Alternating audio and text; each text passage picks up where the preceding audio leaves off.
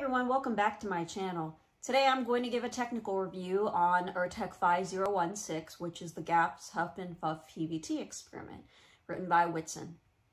Before we get to the content, please be sure to like this video, subscribe so you can get more content in oil and gas and professional development topics, and please be sure to comment on the video below so I can incorporate your feedback into future videos. Please be sure to hit that notification bell when you do subscribe because I upload every Friday and every Sunday. Every Friday is a professional development topic, and every Sunday is a technical review. Well, let's get to the content.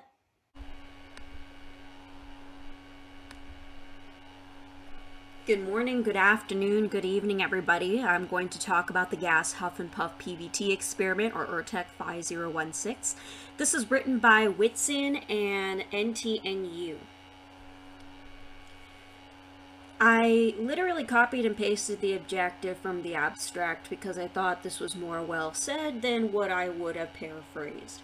But to help increase the understanding of the HMP process from a fluid perspective, the paper suggests a novel PVT experiment that captures key characteristics of the process and provide all relevant stakeholders with the key performance indicator that's referred to as the gas HMP recovery efficiency.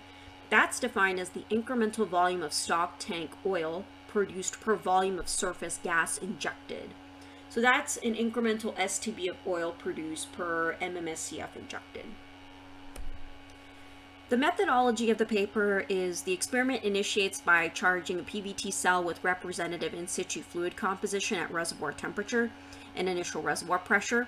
A constant volume depletion experiment is then performed in pressure stages down to some minimum pressure, and that represents the pressure in the HMP target volume at the time of implementation, or close to the flow of flowing bottom hole pressure. The final fluid composition from the initial CVD is then used as a starting point of the HMP PVT experiment, in which the constant volume injection, or the Huff period, is performed to some maximum pressure by injecting a specified gas. The subsequent CVD, or Puff period, is then performed back down to the starting pressure of the HMP PVT experiment, or close to flowing bottom hole pressure, completing the first of several HMP cycles. The paper suggests several experiment conditions. I don't go over the introduction or some of the fundamentals of gas HMP because I think you should review the paper to go over those fundamentals. I just go straight to the gist of the paper. So some of the things that the paper suggests: picking a representative in situ reservoir fluid composition for the well pad area of study, either obtained by sampling, by estimation, or then that was previously referenced in another paper. Setting the injection gas composition similar to the designated injection gas in the field. The composition of separator gas, CO2 is some makeup gas that consists of components like methane, ethane, and propane. And then selecting the reservoir temperature as the temperature for the experiment. Fixing the pressure cycling interval between a low pressure set by the flowing bottom hole pressure at the time of HMP implementation, and a high pressure set by a local fracture gradient multiplied by some safety factor. Now here are the steps for the proposed experiment. Initialize the PVT cell by filling it with the selected initial fluid. Heat the cell to reservoir temperature and perform a CVD experiment that starts at the initial reservoir pressure and ends at the selected minimum pressure for the HMP part of the experiment. This represents the initial pressure depletion prior to HMP. The depleted mixture of the PVT cell is then subjected to the CVI experiment. The selected injection gas is used to do an isochoric pressurization of the PVT cell to the predetermined maximum pressure. This represents the injection, or the Huff period. After the gas is enriched mixture has achieved equilibrium at Pmax, the subsequent CVD experiment is performed. The PVT cell is then subjected to an isochoric depressurization back to Pmin by removing the fluid from the top of the cell. This represents the production, or the Puff period. The following procedure stepping is suggested for the CVD part. If Pmax is greater than the saturation pressure, do a two-stage CVD where the first stage removal is a P1 at Psat and the second is a P2 equals Pmin. If the Pmax is less than Psat, do a two-stage CVD where the first stage removal is at the average of Pmax and the Pmin, and the second is at P2 equals Pmin. And then repeat steps 2 and 3 several times for the H&P cycles. Here's some views of the injection period. 1A and 1B, so these figures, the top left and the top right, show the case for an oil system and a gas condensate system, respectively, where the maximum pressure is greater than the saturation pressure of the final mixture after injection.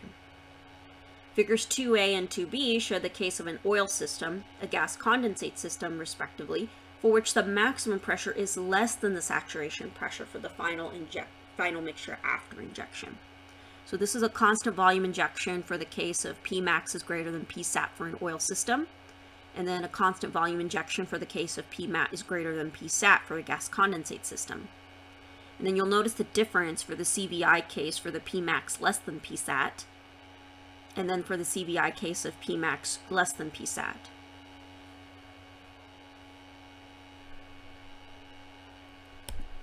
Now the production period.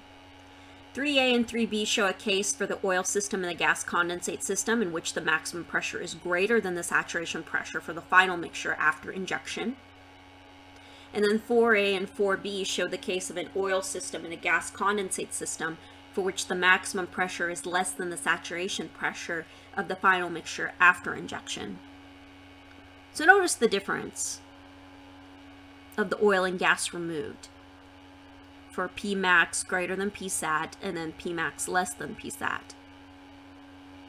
So this is the constant volume depletion.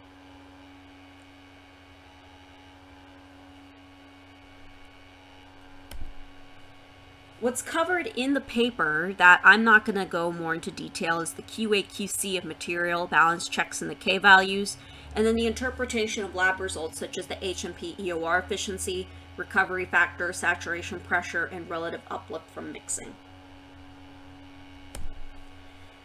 I'm strictly going to cover the black oil results, and the paper goes over most of this too, just because most of the stuff that I work in is in black oil reservoirs.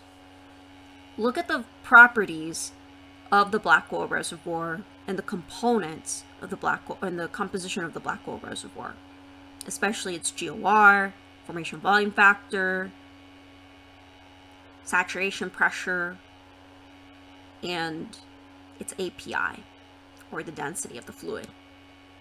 The gas EOR efficiency decreases with the cycle. With enough cycles, the composition of the fluid in the PVT cell will converge towards the composition of the injection gas. There is less additional oil to recover each cycle, resulting in the incremental recovery per volume of gas injected to decline. One should expect the same decline in EOR efficiency in the field, and that's why some operators decide to move their compressor around between several wells or pads undergoing H&P. The relative uplift from mixing decreases with the decreasing EOR efficiency, which puts further emphasis on the importance of pure single-phase mixing on recovery. As observed, this behavior is also closely related to the saturation pressure, Psat, and its magnitude relative to the pressure cycling interval. The saturation pressure increases with the cycle, which is expected for a system that is initially in oil. Reporting the recovery factor in an isolated manner has little to no value in the context of gas H&P EOR. And then the reservoir fluid in the PVT cell or pore space can change with phase type, as observed between cycle 5 and 6. In this example, it's caused by the injection gas amount being large, combined with the large volume of heavier components being recovered to the surface. This has no practical significance, but speaks to the fluid complexity exhibited by the process. And the last slide that I wanted to show to everyone is some of the plots from the black oil reservoir results. So figure 5 shows the phase envelope of the reservoir from table 1. Then figure 6 shows the swell test of the reservoir oil given in table 1 and injection gas. So that's your saturation pressure at injection gas mole fraction. Then you have cumulative EOR efficiency versus the cycle, the saturation pressure versus the cycle at your top right. And then you have your recovery factor versus cycle. And then you have relative uplift mixing from the cycle. So notice that the cumulative EOR efficiency goes down with subsequent cycles. Saturation pressure versus the cycle goes up. the recovery factor versus the cycle also goes up. Then the relative uplift from mixing versus the cycle goes down. Then you'll notice in figure 8, which you've moved to the right side of the slide, pressure cycling interval is below the saturation pressure. So this section talks about the importance of the phase mix, or the pressure cycling. And if you'll notice that your P min and your P max and P saturation is the highest. Relative uplift from mixing is 0%. The fluid system is oil in table 1, and the injection gas consisting of your 65% methane, 20% ethane, and 15% propane.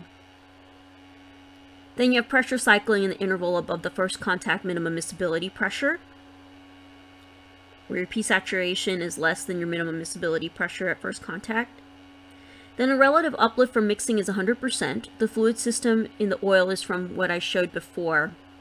An injection gas consisting of what I mentioned before, with methane, ethane, and propane, respectively.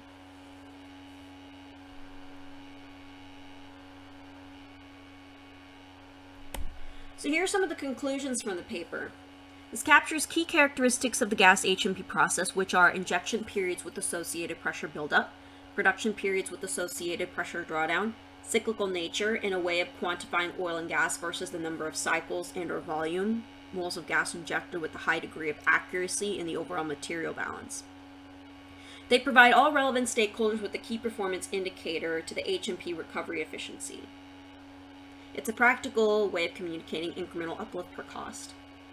This can either be used directly to calculate gas H&P recovery efficiency, recovery factors, and relative uplift from mixing, or used as an input as EOS model development.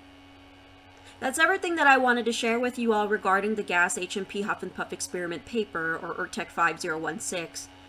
Please be sure to like this video, subscribe so you can get more content in oil and gas and professional development topics, and please be sure to comment on the video on the YouTube platform so I can incorporate your feedback into future videos.